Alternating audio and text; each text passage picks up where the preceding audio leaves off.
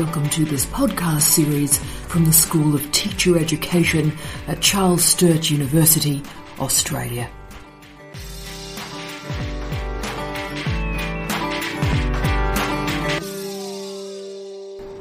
Hello, wonderful people. My name is Brabazon. For our non-faculty of education colleagues, I'm the Professor of Education and the head of the School of Teacher Education, and it's my great pleasure to welcome Charles Sturt University colleagues and our podcast listeners to our School of Teacher Education seminar series. Now, when we refreshed this series for 2015, we focused on increasing the diversity of modes and forms of scholarship that we express in these sessions. So today is our first panel presentation of emerging research that is yet to be published. But before I introduce the topic, let me introduce the people. Our guest to Charles Sturt University today is Dr. Leanne McRae. Leanne is a lecturer in Internet Studies at Curtin University in Western Australia. She's also worked at Murdoch University, Edith Cowan University and PIBT. She is an outstanding teacher, one of the most outstanding teachers I've ever seen, and she's just shy of 30 refereed publications in her career so far. She's published in such extraordinary publications as Fast Capitalism, Transformations and the truly fabulous Bad Subjects. The book we're discussing today is her first monograph. The other member of the panel is a certain gentleman by the name of Professor Steve Redhead, currently the Professor of Jurisprudence and head of our new law degree being formed at CSU. He's worked in the UK for much of his career, particularly Manchester and Brighton, and had multiple sojourns to Canada. He worked in Australia 10 years ago at Murdoch University as a professor before coming to CSU 2 years ago. His previous roles have included directorships of large research centres, including the Unit for Law and Popular Culture and the Manchester Institute for Popular Culture. He's been Associate Dean of Research, Director of Research, Sub-Dean of Graduate Studies at this university, and Director of Research at MMU.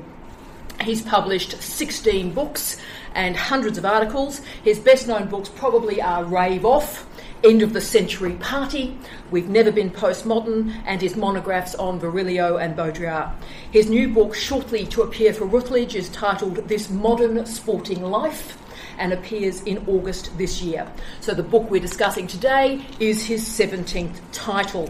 So I'm structuring the presentation today, the panel, around 10 questions to Steve and Leanne, and there'll be plenty of time for questions at the end, but I would ask, considering we have a colleague here who's been on a red eye all night, if we could do the 10 questions first and then have the questions at the end from the audience. I'd really appreciate that. But what I will do is provide a short introduction now.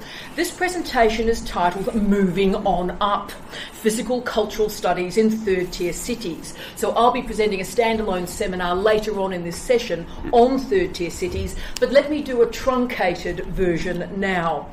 Urban planners, urban theorists, city imaging research, cultural policy and creative industry scholars often split cities into 3 tiers: global, second tier and third tier. Global cities are most famously studied by Saskia Sassen. They are globalising cities and categorised by sameness. So finance, capitalism and corporation headquarters are located in these cities. People and money move between them. They are the archetype of John Urry's work on mobility and Scott Lash's investigation of risk and modernities. And since September 11, global cities are also the focus of both terrorism and terrorism studies.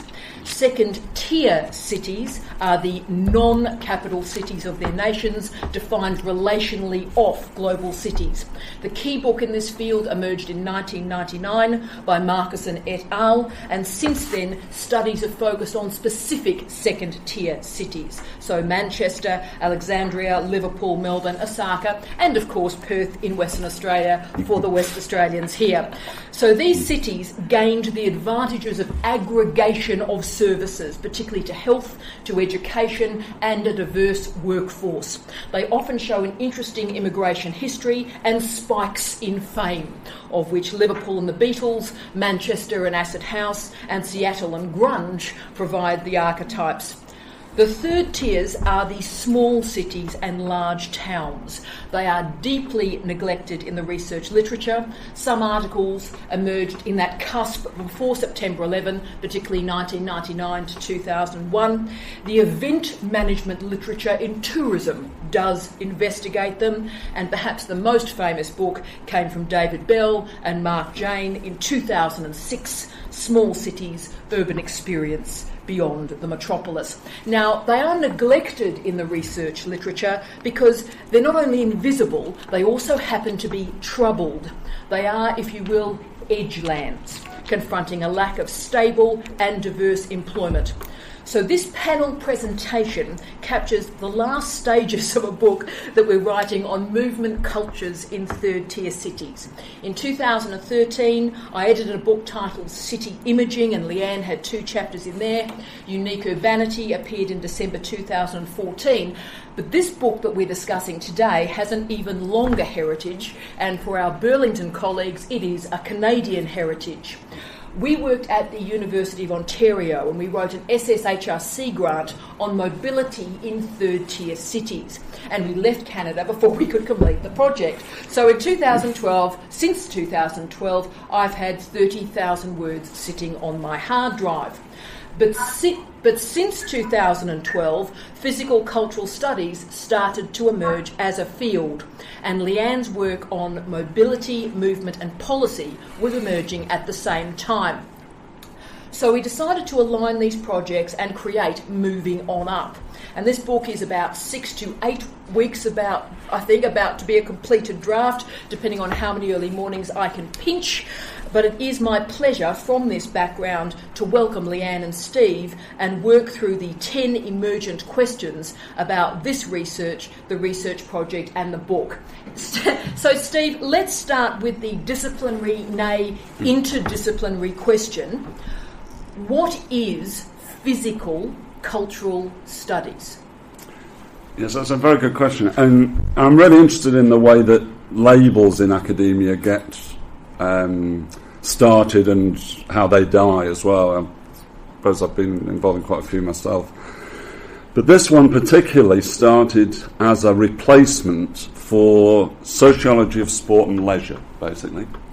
So a lot of the work that I did when I first came as head of the School of Human Movement Studies, for example, with various colleagues there, and Tara and I actually started a physical cultural studies research group, amongst a few of our colleagues. I think it's now starting to literally replace, say, the School of Human Movement Studies as a name around the world. Physical Cultural Studies Department at University of Bath, which is there, is a really good example. It used to be, Human Movement Studies or something similar. Physical Cultural Studies has actually replaced it. One of the people there on that slide is Michael Silk, S-I-L-K. I don't know if people have come across him. He's a very good academic, and he's the head of that. And he's actually an editor, along with David Andrews and a very good New Zealand scholar called Holly Thorpe. I don't know if people have come across those people. Really, really good.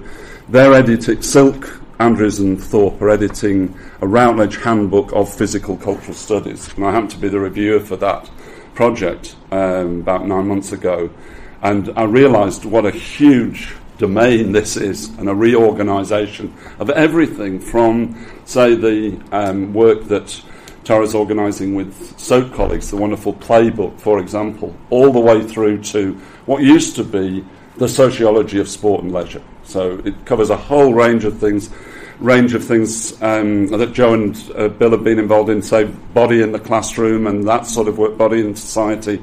It covers all of those areas as a new discipline. And physical cultural studies is the name, PCS is the acronym, it's the thing for short. But I think what's interesting is that it's so recent. Only about 6 years ago, Sociology of Sport Journal had a special issue, North American Journal, which is very good, Sociology of Sport, had a special issue on physical cultural studies, and it started to get attraction. And I say, School of Human Movement Studies hasn't had its name changed here, but actually around the world, no, we did talk about around the world that is happening. Now, maybe it's just window dressing. I don't think it is in this particular case. I think it's actually suggesting that, say, the old sociology of sport and leisure wasn't really very sociological. A lot of it was actually cultural studies, which I think is very interesting, and I think we should be bringing that back in. But also that the areas covered, weren't just, the traditional, sociology or rugby or whatever. Actually, there's a lot more in this.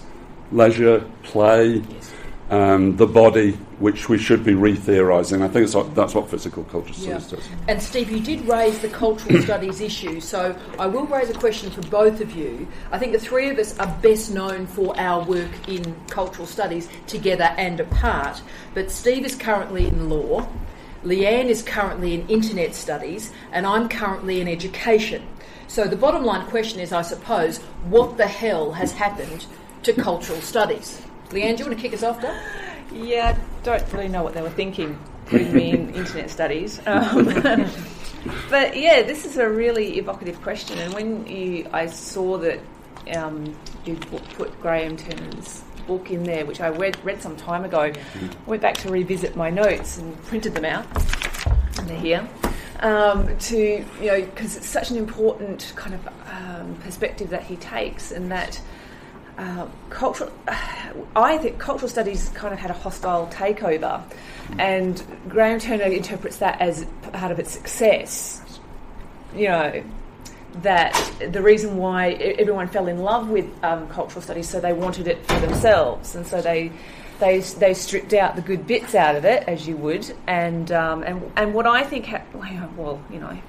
I think there has been the cool bits of cultural studies, particularly the popular cultural studies stuff, has basically been appropriated and sucked up by anything from English literature through to history through to sociology.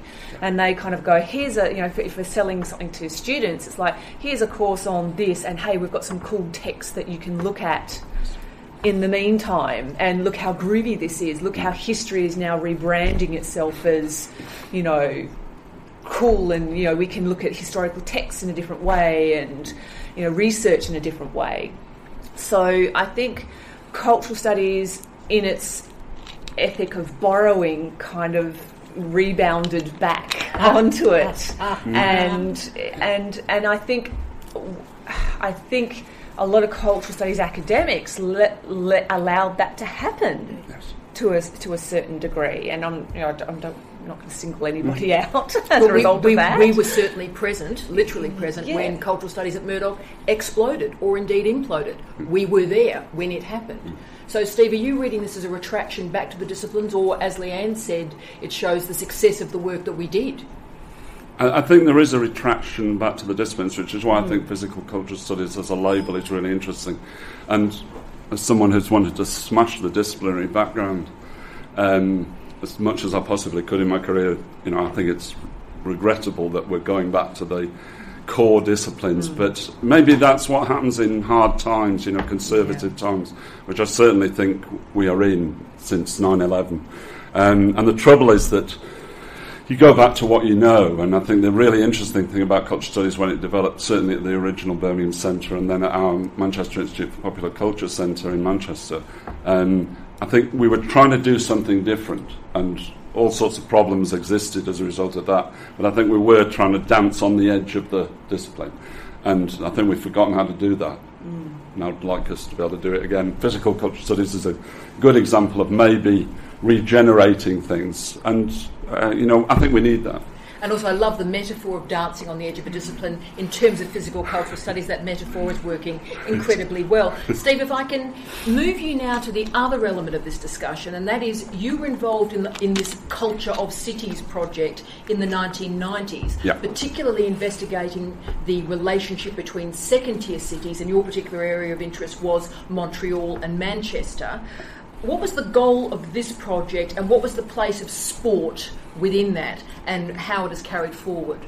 I think it was a wonderful project to be involved in. It was in the late 90s and actually finished about 2005. And it was SHRC, which is SSHRC, Social Science Humanities Research Council of Canada, like RARC. And SHRC funded basically, like ARC very often do in this country, they the elite universities. So McGill in Montreal was a leader of this project, which was great. York University in Toronto, where I'm also a professor at the moment, adjunct professor. York was very much part of it, but what they did as Canadians, they said, oh, well, let's open it up to Europeans. So they were looking at Toronto and Montreal, and they said, oh, let's get a few Europeans. So they had Dublin, Berlin and Manchester, and we were the Manchester people. So I was a visiting professor on that project for about 6 years. And apart from allowing you to go to wonderful cities like Montreal, it was actually an interesting project because the culture of cities thing was a bit of a physical culture studies thing before physical culture studies. So the colleagues, and we had a lot of postgrads as well as staff members in different disciplines all over the place, basically looking at these different aspects of these two cities in Canada and then comparing to the European stuff. And because we'd done a lot of work on popular culture, popular music, but also sport, and they thought that was a bit of an anathema actually, we kind of went into this great cultural cities project. And it had lots of publications, but it kind of petered out in the end, which I thought was interesting. There was a lot of good work there, but you felt that the energy was kind of going partly through this lack of dancing on the edge. I think it danced on the edge to start with, and then people started to get to go back inside the disciplines, and I think that's what happened. But I thought, as a spark of energy for a long while, this was a really interesting interdisciplinary project, and it's the sort of thing we might do again. You know, it seems to me we should be doing these sorts of things in Australia. It would be great. And it also demonstrated the courage of funding bodies at that time, that they were prepared to go to the interdisciplinary area with courage, and I'm not sure if these funding bodies are still prepared to do that. So let's continue, if we can, on that movement issue. And Steve and Leanne, what do you think are the benefits of talking about movement cultures rather than organised sport, particularly when we're talking about third-tier cities? So, Leanne, do you want to kick us off? I think there's tremendous benefit. I think that when I think organised sport, I think team sport. Or, of course, there may be two different things happening there. So that's an important distinction to remember, but my brain goes to team sports. Yes. And team sports for me are very conservative and are built around a nation-building public culture type of rendering. And I think when I look at the word or the phrase movement cultures, plural, I think that there is a way to see bodies moving in different ways, not locked into those archetypal and archaic ways of understanding physicality as only locked into health necessarily. That it can mean multiple things, and that it also allows different types of bodies, because organised sport has this very narrow rendering of what bodies are allowed to play sport in a public space at a particular time. And movement cultures, it creates multiple space for multiple types of bodies to move in a variety of ways, and I think that's a potential strength here. Yeah. And I think very often team sports are rendered male, masculine. It's interesting, as part of that physical cultural studies research group that we set up here. Chelsea Litchfield and I just wrote an article on the way that, particularly in Australia, those sorts of team sports are rendered male, and the females in those sorts of sports are rendered invisible. I think there's a real process there, which particularly goes on in Australia, we should criticise. But I think the movement studies thing's interesting, partly in this more general reconfiguring of disciplines. I think that it's part of mobility studies. You mentioned mobility. Someone like John Urry, who was a traditional sociologist in Britain, in the 2000s, basically set up a journal called Mobilities. I don't know if people have come across that. And also the Centre for Mobilities Research, CMORE, is the acronym, at the University of Lancaster. So Urry and his colleagues have completely changed sociology to being basically a sociology of mobilities. And his book, I mean, the journal Mobility is well worth looking at, and again, for all sorts of disciplines, from education through to sociology, but really, really good. So I think movement studies is part of that. And that also, a lot of their work is interesting because it's looking at technology and the digital. Yes. So I think the idea of, what he would call sociology of mobilities is really an important part of this.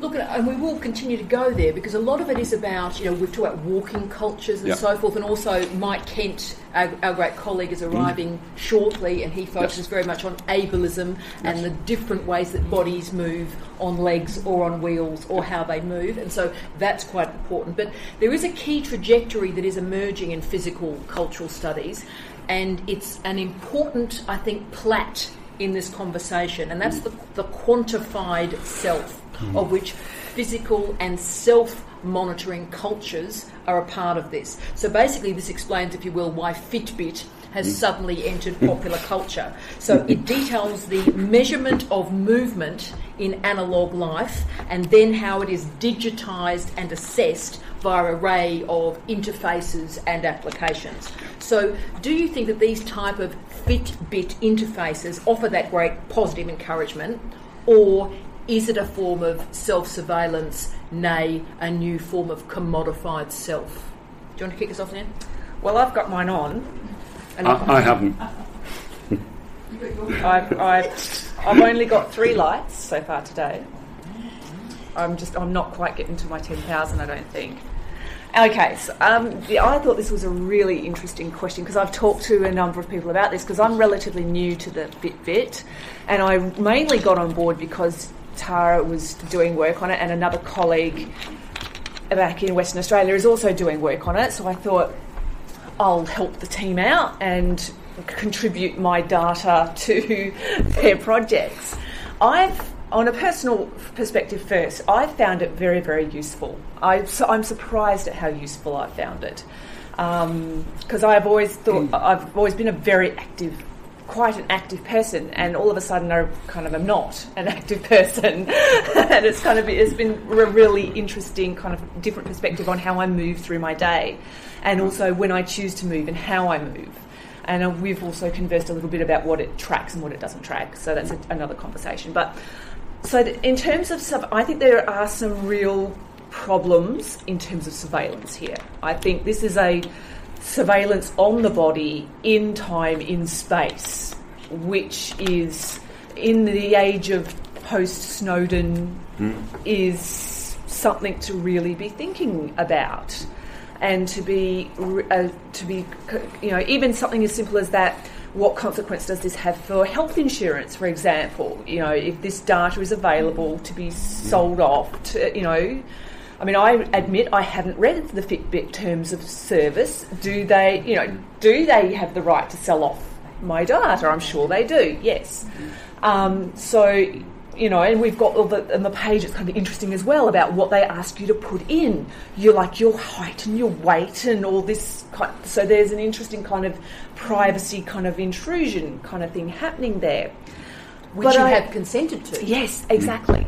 But I also think, and I did speak to a student about this, and she pointed out to me quite accurately that those people who are already involved in fitness are already counting their steps, their reps, their kilometres, their calories. They're already doing that. So the issue is making that process digitised and where that goes to third parties. And I think there is a really important conversation to be had. Very well said, Steve. Do you see this as linked in with some of the work we've been doing on capitalism and the commodified self? What's your position on this as someone who is on this panel not wearing a Fitbit? Yes. No, I think the idea of monitoring the self and, in fact, recreating the self is really interesting. I think it's part of the Internet of Things, which is really interesting too, this idea of how the Internet of the future, the digital of the future, isn't going to be just subjects, it's going to be objects. So bananas are going to be connected to each other and to us, not just individual subjects. So I think it's part of that, but it's also part of, Australia's talking at the moment about metadata, data retention legislation and all this sort of thing. We really, we're sleepwalking into the new dark ages, in my view. And then we have to be really, really careful. But Fitbits are interesting. Right, well, on that depressive note, let's continue on the sort of negative slide before we pull this back and we all have to be medicated. But let's go to the negative for a moment. Let's enfold that city question back in here. And again, to our colleagues in Dubbo, this is quite a resonant one for us as well. What particular challenges in infrastructure for health and for well-being emerge in these small cities that we don't see in the second tier and the global city? And Steve, we'll start with you. So in the small cities, what particular specific infrastructural issues do we see? I think one of the things, Bathurst is a small city, and having lived here 2.5 years really happily, I used to be a city boy and now I'm a country boy for some reason. But I actually do really like where we're living. But I've seen in that period, so manufacturing industry going down the pan, basically, and that could be mining or it could be manufacturing of dog food or whatever. But I think we're in a really serious post-industrial Australia edge. And I think Bathurst is a good example of that. The thing is that images, and particularly images of a 200-year-old city, are in some ways all that we've got left. And that's a symbol, actually, of where the sort of society we now have, which I think is sliding into all sorts of problems globally. I think in Australia, small cities are they're at an edge. They are at an edge because if they don't remodel themselves and remanufacture themselves, particularly around the knowledge economy, we go back to Fitbit, we are in trouble. And I think that's why a university city like this, an educational city in your terms, is actually really, really important. That knowledge economy, we've got to stop thinking about that as a phrase and somehow embed it. And I don't think that's easy, but I think we have to do that for the survival. And the university like CSU is incredibly important. Absolutely. In that, and in Dubbo and Orange and so on. Absolutely. And Leanne, are you as depressed as our northern friend? Oh, well, Steve and I share a fond depression with each other. And no, I think it's really, I pondered this question actually quite some time. And I think that we have to take the knowledge economy seriously. And I think part of the way we take that seriously, and this is just one small fragment that really resonated with me, is thinking about how you manage a fluid ethic within a small city. That there is actually a great deal of fluidity in terms of how you think about regionality and space, in terms of most small cities are surrounded by a significant rural population.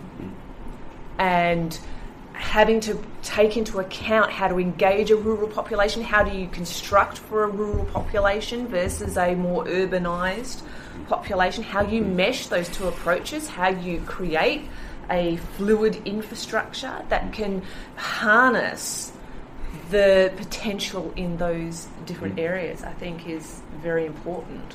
And spoken like an Albany girl who now lives in Perth. Very well said. So therefore, again, moving now as we're reaching our final stage of the seminar to a more optimistic future, do you think there are some digital fitness solutions that can manage some of these analogue challenges in third-tier cities? Stephen? Well, I think in the sort of studies that particularly Leanne did for our book, I think there are. And one of the interesting things is how, even though I'm painting myself as a depressed northern English person, I do think I am sometimes quite optimistic about things.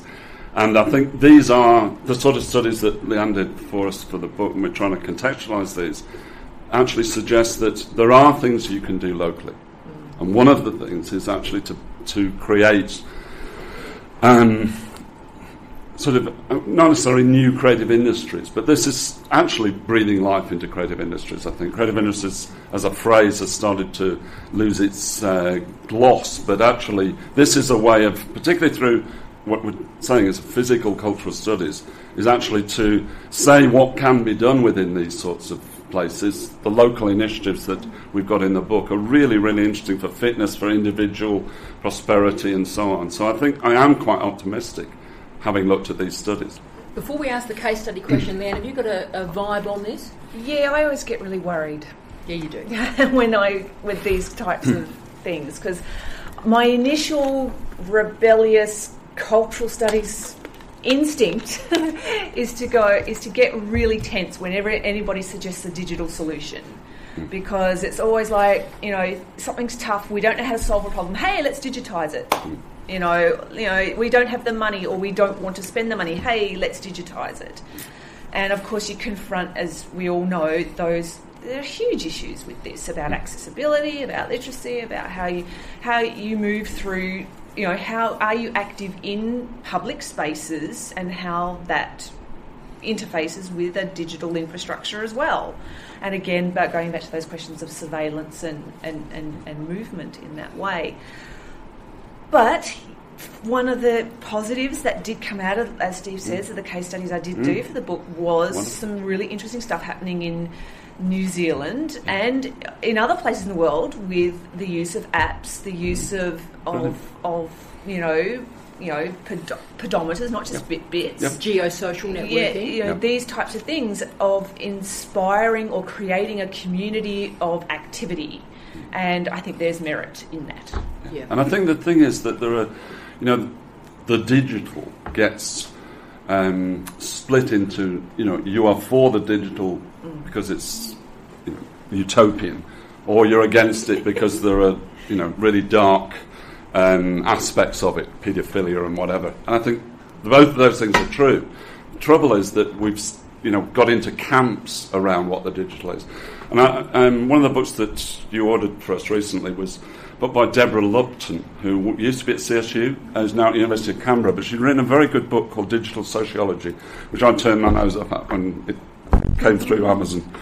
But actually I really enjoyed, and it reflected on the sort of things that Leanne was talking about, trying to, again, a bit like Uri's work on mobilities, trying to reconfigure sociology in a digital age. And after all, digital age is so new, how long have we been on Twitter, for example, 4 or 5 years? And I think that it's quite difficult to reflect on something that is actually so new and that we are so fearful about. Or so overly optimistic. Whereas, you see, I would argue the exact opposite. The internet is as old as I am, so that's close to death, right? Yeah. So the thing is, therefore, it is a mature medium. And my argument against YouTube would be the digital has now fragmented and can be customised. It is a pick and mix bag. So geosocial networking, such as through apps, through places that know where you are, QR codes on food that can sell oranges from Orange, are incredibly useful. So it's now such a mature medium, we can pick and mix a bit more. And therefore, let's get into Leanne's case study. Wonderful. So Leanne, you looked at many small cities, and the book is fascinating on this, but 2 of the case studies you really focused on, with great respect to our Kiwis in our department as well, included Palmerston North and Albany, to look at their cycling programs for tourists and for residents. So what was the success of these programs? Did they work by your analysis? I cannot give you an answer to that, because I think it's still in progress. I think they're still working it out. Albany definitely is still in its process of actually constructing its cycling infrastructure. They haven't even gotten to the the education part, the the full-on promotional part, and actually activating it more thoroughly within the community. Palmerston North also is still their use of digitisation in particular is really interesting. I actually think they could do more with it, but I'm not on their council, obviously. So I think both of those projects are really in process. But I think what I liked about both of them was, firstly, the ambition. The ambition of Albany in particular. They've just decided they're going to be a cycling capital of the country, which, go for it, man. It's awesome. And what I liked about Palmerston North's approach was the elegance of it, the nuance of it, that it was thought through. It wasn't just stuck within a local government policy. This is what we have money for. This is what we've done in the past. This, we're a rugby nation, so we'll build more, rugby fields for everyone. It was really about thinking about how to engage people in activity on multiple levels. This idea of a movement culture, not just on a particular sport, but just getting out of the house, moving around. And I think that's what both of them do really quite well, is that they do mesh this idea, or are attempting to mesh the idea of the rural and the urban a little bit. That they're actually trying to create pathways, and literal and metaphorical pathways. Very, very well said. Let's get to an issue, I think, that has profound challenges for a Bathurst, for an Orange, for a Dubbo as well, and also, should I say, Wagga. So do you both believe that there is a difference between marketing active tourism for visitors and improving the health and well-being for residents? So how do we balance the livability of these small cities with the excitement of an active tourism? So can the same policies and the same infrastructure operate for both visitors and residents? Steve, do you want to kick on? I think it is a really difficult policy question. When we were doing our work in Manchester over a long period, we were trying to make sustainable what was a really deindustrialising, ugly, post-industrial city, basically. And I think we're going to have to start to deal with those sorts of issues in Australia in the future because of my argument about post-industrial Australia. But Manchester was a great example of it. It had a huge period as an industrial city. And then it started to make its image through sport or popular culture, popular music. And yet, a few hundred yards from the city centre where these things were happening were some of the most poverty-stricken estates on the planet. And, they were slum cities, really, as Mike Davis calls them. But actually, I think it's a very difficult policy balance. I'm not sure at all how easy it is to do, but I think you do have to do it because the residents are as important as the visitors. Indeed. Leanne? Yeah, this was the toughest question of the 10, and I pondered this a lot because it was certainly a gap in the research that I did, and I actually got quite frustrated because I actually literally was asking people directly, like, how are you thinking about tourism and health here? And they had no answers for me. And the closest we got was a guy called Murray Gom, who's the president of the Albany Bicycle User Group.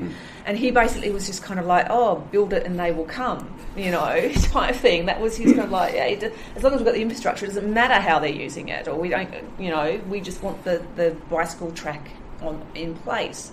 So I think Steve has hit it as close as you can get it. You do have to make it work, but I think there's going to be overlap. I think you do have to have separate policy because I think the motivation is very, very different because you have adventure tourists who are going to want to abseil off the cliff, but you also want the local population to be able to cycle gently around the edge of the cliff and look out over the ocean and. And that's something that has to be balanced. Yeah. And I'm not quite sure how they're going to do that. This is a really hub or a nub of knowledge because I think 2-3 weeks ago I was speaking at the New South Wales Tourism Association. I presented this as a challenge and possible policy scenarios to get out of it, and the room was riveted and stated that this is solving some of their problems. So this is a problem for councils in our region right now. Last question, obviously optimistic. Are you both relatively optimistic about, I'll use the dreaded word, about well-being cultures and movement cultures in third-tier cities, considering how profoundly these cities were impacted and are still impacted by the global financial crisis? I've always argued third-tier cities operate at the mono-industrial edge of capitalism, so they're most impacted by the vagaries of capitalism. What would you like to say about the GFC? Well, I think in Australia, whatever you think of their politics, people like Rudd and Gillard were able to put a brake on the effects of the global financial crisis. Living in Europe as we were at the time, you could see, whole sovereign nations like Greece, like Spain and so on, never mind small cities in those, going down the pan. If you look at the kind of the situation of of some of those countries with incredibly high youth unemployment and so on. We're almost putting our fingers in the dye when we're talking about these sorts of things, but I do think they're important. I just think that my pessimism comes from what I think will be a post-industrial Australia. I think global financial crisis is now really hitting, and I think the sort of effects that we see in universities and higher education generally, actually, in Australia, are starting to hit and will be a long time coming. So I think there is, I am optimistic in the sense that local projects are really, really important, but I'm also pessimistic about what I see as the dark ages, really. I think it's not just an economic thing. I think it's like a wave, it's like a tsunami. You could see it in Europe, it'll hit in other places. Australia has kept out of that for all sorts of good reasons, and I think now the dike has broken, basically. Yeah. Leanne? Well, I'm actually positive for a change. Sorry, Steve. No, I think, look, I say that from the perspective of having lived in Australia through the GFC, and that's a very comfortable, privileged position to be speaking from. I hadn't seen the horror, so...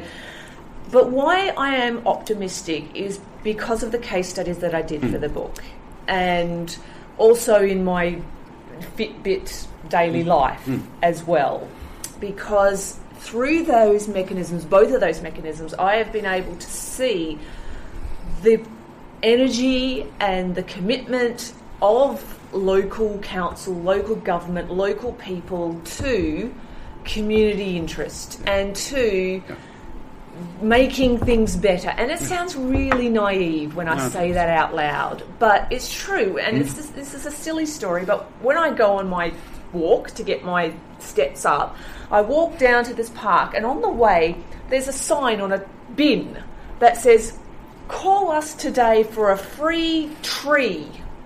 You can ring up the council and they'll come and plant a free tree for you. Now, it's silly, but it's awesome. Yeah. But these little things that, councils will do for their members, for their constituents. And, like the case study in Canada that I did, where for $15 for a fortnight, you can hire a piece of equipment to take somebody who's disabled out and do outdoor activity in the snow. That's the type of energy that I was seeing. Now, the question then becomes, if they run out of money, they need to have the same amount of energy devoted to their fiscal solutions, and whether they can find those fiscal solutions and what impact that will have on the outlook and the energy and the positivity of those people who are actually being proactive in that way. Well, that was a very positive ending, and you've certainly convinced me. We've got some great time for questions, so thank you for hanging with us. We will go to Dubbo first. Now, Dubbo, we can't see you, so Anne, I'm going to put you in charge of the Dubbo room. And any questions your end, darling? I have a question. Go, Anne. My question is, really, when we get to this point of looking at how we can facilitate or work with what is within the community, what then is the process of us as academics and educators to support this in our culture, in our community? That's a great question. I'll do the first answer, and to answer it, I'll go back to Dick Hebdige, which is quite interesting in terms of the cultural studies conversation we had. And what I would say is, when Dick Hebdige wrote about punk in the book Subculture, he wrote about it for the future. So whenever anybody now thinks about punk, it's the Dick Hebdige version of punk that we summon. So an academic was actually, through his writing, able to construct the punk that we now know, as much as through the Sex Pistols. So what I would say is, through the work we are doing, writing to the present and writing to the future, we are connecting the dots through this type of research that we're doing. Creative Industries at its best, city imaging work at its best, takes cultural modelling and city modelling from around the world, looks at Albany, looks at Palmerston North, looks at Bolton, and says to Dubbo Council, guys, these options have worked elsewhere, they may not work here, but here are some already existing models for you to think about. So it saves time, it saves money, and this is the public work that we should be doing in universities. Yeah, I agree. I think we should, thanks Sam for the question, I think we should, as academics, I would see academics as public intellectuals who should be doing their jobs, but they should also have a broader view, which is part of the community, which is why I think universities like CSU are really important. They see part of their mission as being part of the community, and what I would say is, in again, what I think are dark times, rural justice, Indigenous justice, for example, is an extremely important part of all of this, which is why what Leanne said about the local and local politics is important. But we have a duty, I think, not just a role, to be involved in it. That can be in all sorts of ways. It could be consultancy work. Tara and I have done some work for Bathurst Regional Council, partly because we have done this work elsewhere, and Bathurst say, yes, this is really interesting. We can use, or we can run with it. Yeah, really cool, awesome question. I think it's really important to really operate and work and activate the bridges that exist within these kind of new areas like the digital sociologies and the physical cultural studies that we're talking about, and to not forget the heritage of cultural studies in that, not to eulogise it and not to mythologise it, not to make it nostalgic, but to recognise the tools that were there that enable us to make these connections and to use that as a language to make those connections. Very well said. We'll come back to the Dubbo room if anyone... Oh, Anne, have you got a follow-up, darling? No, thank you so much, guys. Really appreciate it. That was a fantastic question, Dale. We'll come to the Bathurst room. Who'd like to have first pick? Very quick one. First, I do have comments and thoughts about this that I'd like to share, but... Go on. First is, where were the free trees? Free trees? Literally on my walk... but which city? In Perth. The reason I ask is that sounded to me like a first city phenomenon, not a third city phenomenon. Yes. And it just does. Yes. And I when you first introduced this concept, which you've awakened in me something that was kind of there, but I now have a few more words with which to describe things that I've been feeling, which is one of the wonderful things about these seminars. But it's one of the first things that I thought when you introduced this topic was a theme of conservatism in third-tier cities, and I've made a note of it. Is this? Would you characterise third-tier cities as conservative first of all? And then you started to, I think, address this when you suggested that you were using the language of infrastructure, but how do we create an infrastructure in third-tier cities which deals with the regional as well, the regional and the rural as well? I'm happy to go first on this one again too. When you're talking about conservatism, I nodded aggressively because where I have seen the conservatism in third-tier cities around the world is in local government structures. So the separation of building from culture, for example, infrastructure from the arts, that is a sign that a council is not fit for purpose, because you need to be connecting up infrastructure with culture. And in second-tier cities, that connective work has been done particularly strongly. In global cities, the massive scale tends to create pollution and environmental concerns, which take it away. So I think that connectivity happens best in second-tier cities, of which Manchester, Seattle and Sheffield were great examples. So the conservatism comes structurally from the council. And what makes Bathurst so interesting in the work that Steve and I have been doing with the Mayor, who we have enormous respect for, Gary Rush, is he is aware that his infrastructure is not fit for purpose. He is aware his configuration of culture and the arts is not fit for purpose. It is too conservative. It is a high cultural, indeed a petty bourgeois version of culture that is not serving a modern Bathurst. So the conservatism, can I say Dubbo is different? Dubbo has a recreation policy and has connected up people, culture and infrastructure. So Dubbo is ahead of Bathurst. But I'll throw it over to you two. I just agree with that. Yeah, absolutely, Anne. Totally agree. No, I think your question is really interesting because, of course, what you're trying to do is be interventionist. It's interesting that you mentioned Gary Rush. He came to the launch of our Creative Regions Lab last year, and he sat and listened to Justin O'Connor, who used to work with me in Manchester, for about 20 minutes. And after that, his head exploded because he could see, because Professor O'Connor actually set out, the strategy. He could see that it could be really useful to his council. And he, to give him his credit, you may see, liberal as conservative, but the point is that he was actually modernising, and he has modernised. I think it's really interesting. So, conservatism with a small c might be how you see it, but actually I think there are all sorts of possibilities, and that's an example. Yes, and I think Leanne's point about the meshing of the rural and the urban, I've never heard you say that before, Leanne. That was very powerful, I think, as the third tier is where the urban meets the rural, and that engages so much with your work, Joe, as well, I thought. Yeah, I think possibly there is a great deal of conservatism, as there is in second and first tier cities, but I think there's also, it's going to sound a little bit nostalgic perhaps, but I think there is an element of practicality, an element of immediacy and intimacy, and the private being very present in third tier cities in a way that it's not present in second or first tier cities.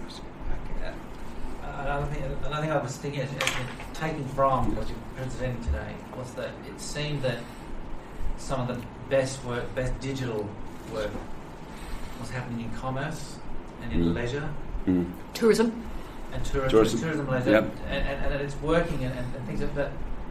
But democracy is sort of running behind, and it's not working so much. So we talk about having the technology for continuous conversations where communication between councils and citizens is not sort of intermittent and deliberate and self-conscious. It's continuous somehow, and we're some way away from.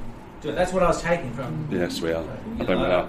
But the Internet of Things, whether or not you believe in it as a cliche or not, will suggest there'll be a greater fluidity. Digitisation will be attached to the analogue, and that connectivity. So, like QR codes on a banana. So you want to know where that banana's been grown. You want to know that it's safe and all the rest of it. You want its origins. You can literally get your mobile phone, scan it, and that helps the farmer. That links production and consumption. You become a knowing consumer. And also, I wouldn't have never known about the trees if I hadn't been out on with this. Yes.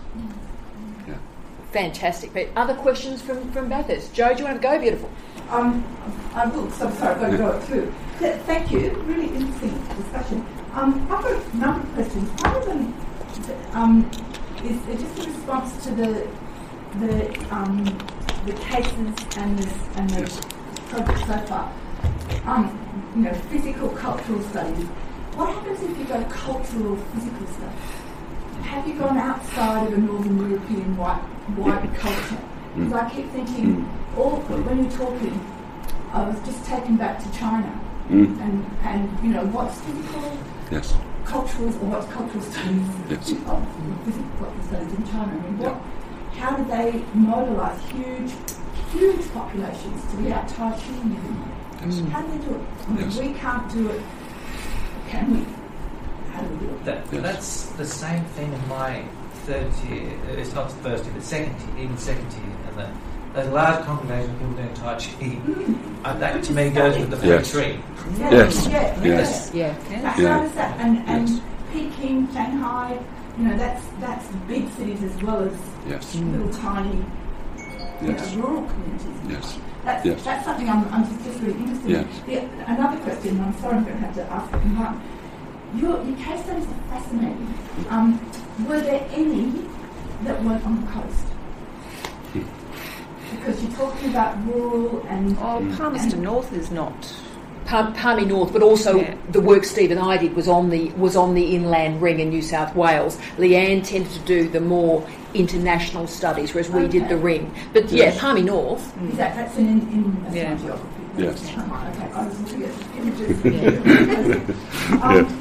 Because I think there's something about geography, about the nature of the landscape that is much more conducive for some places to be able to draw and build and merge than it is others.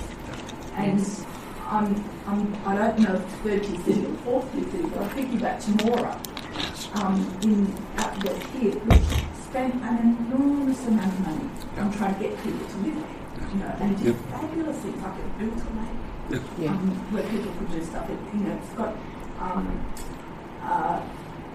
made an air. Well, it had a history of air, but it's actually made huge sort of light plane competitions and things that sort of draw people there. And then I'm thinking, what about the poor towns that have got to have ABBA or Elvis? Actually, everybody's physically cultural, dancing, but parks. I think is it parks? Yes, Parks is one of our studies. Yes. It's all about Elvis. Yes. And this morning, somebody's just got ABBA.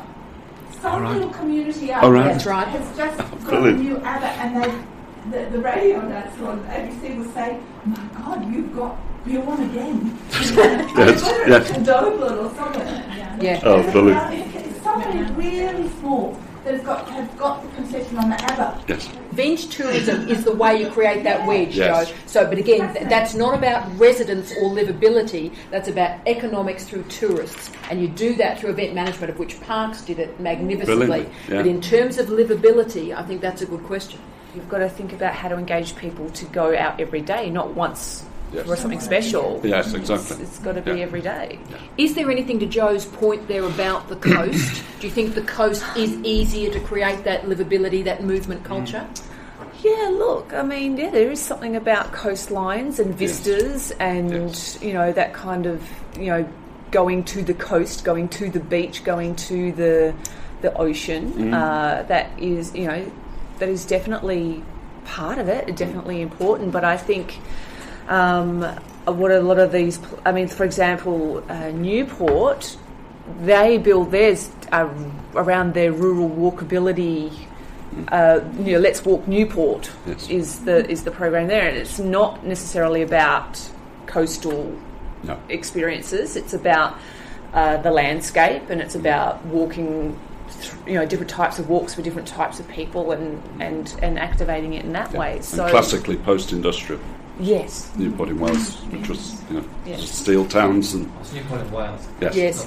Ladies Sorry, and gentlemen, Newport I'm Wales. conscious of time. Can we please thank Leanne McRae, who hasn't slept yet, on a red eye, and say thank you to Dubbo Thank you for your being questions. with us. Thank and you. You're wonderful. Thank you for your Thank time. you very Bless much, you, Dubbo. everybody. Thank you for listening to this podcast from the School of Teacher Education at Charles Sturt University. For more information about our teaching, our research and our courses, please refer to www.csu.edu.au.